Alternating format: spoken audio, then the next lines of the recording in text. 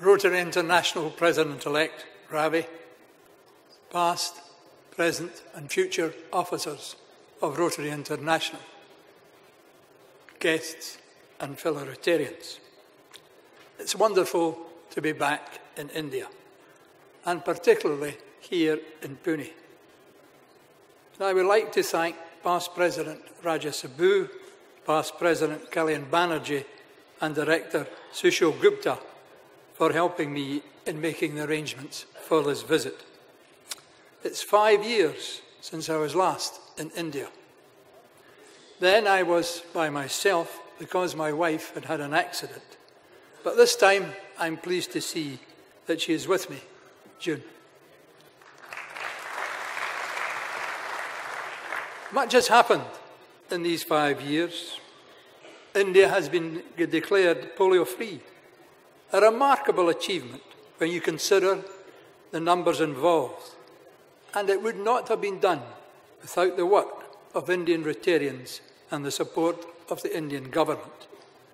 But you must not be complacent. You must continue to be vigilant and ensure that proper surveillance is carried out. I don't wish to take too long with you today because there are many who will be addressing this summit far more knowledgeable on this particular subject than I am. I wish to speak briefly about one of the 6 areas of focus under the Future Vision Plan: basic education and literacy. In the words of Nelson Mandela, no country can prosper if its future generations are not educated. Rotary's 34,000 clubs and 1.2 million Rotarians serve communities around the world, each with their own unique problems and needs. Rotarians have tried over the years to adapt and improve the way they have responded to those needs. I congratulate those Rotarians in this area of the Rotary world for the inventiveness of this particular programme, the total literacy in Southeast Asia. It's called, and I think this is very clever, TEACH, T-E-A-C-H. I'm sure you'll be receiving more information about the details of each particular component of that phrase later in the summit. As I have read as I came here on my travels from Mumbai this morning, each has a special meaning. T for teacher support with volunteer giving, supplementary training.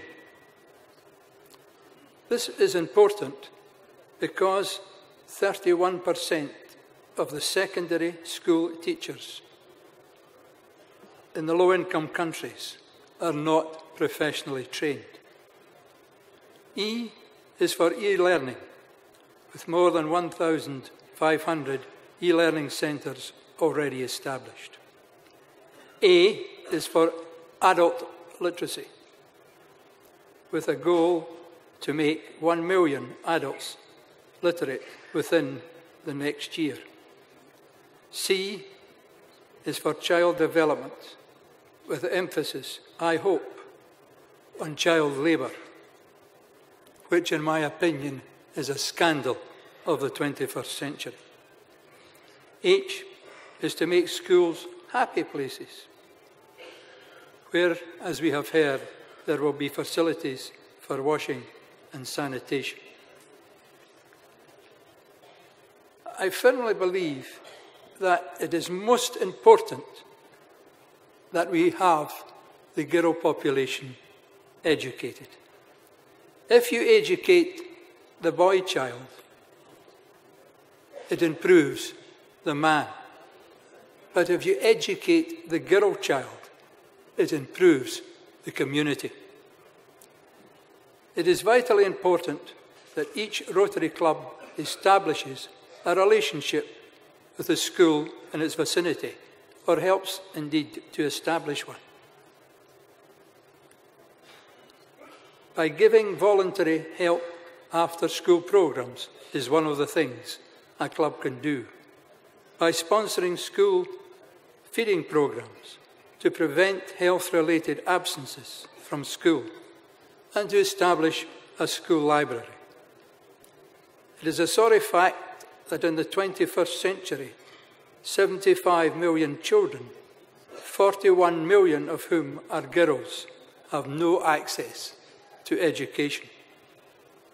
As I said a moment ago, this is a visionary programme you have established here, and which has been recognised, I understand, by the Indian government in signing a memorandum of understanding.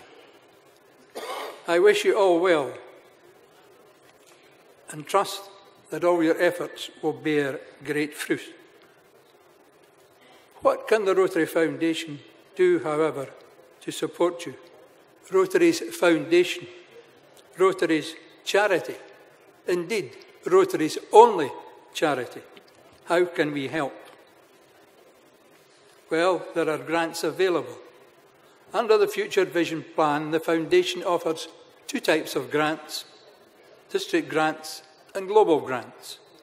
The district grants are block grants that allow clubs and districts to address immediate needs in their communities and abroad. Districts may request up to 50% of their district dedicated funds for one grant annually. The district manages and disburses the funds to support district and club sponsors' activities, including vocational training teams, scholarships, and human service projects, provided they are aligned with Rotary's mission. Global grants offer opportunities to participate in high-impact activities with support from the Foundation, ranging from $15,000 to $200,000. These grants fund large international humanitarian projects, vocational training teams, and scholarships that have sustainable, measurable outcomes in one or more of the areas of focus. In other words, projects which will continue to thrive after retaining involvement has ceased. Why has this new grants model been introduced? Several reasons. The Foundation recognised that it could better serve clubs and districts by streamlining operations, by reducing the number of types of grants to 2. Rotary will have greater impact and support more effective and sustainable humanitarian projects. A survey was done a little while ago that the Foundation was spending 20% of its annual programme's budget on higher high-impact grants and 80% on short-term projects with less impact. It was also found that the cost of administering some of the smaller grants was as much as the grant itself. But the grants which the Foundation can give are only limited by the contributions which we receive. According to the 2013-2014 Foundation Annual Report, the top grant country recipient was India. One of the top giving countries, I understand, was third in that category, was India. This is excellent, and I congratulate you on these efforts.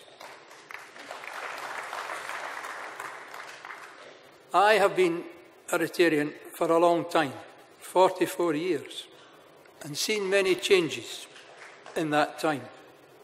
But the one thing that has remained constant is Rotarians working quietly in their clubs to assist those in their communities and communities in other parts of the world whom they will never see, but for whom they knew is a great.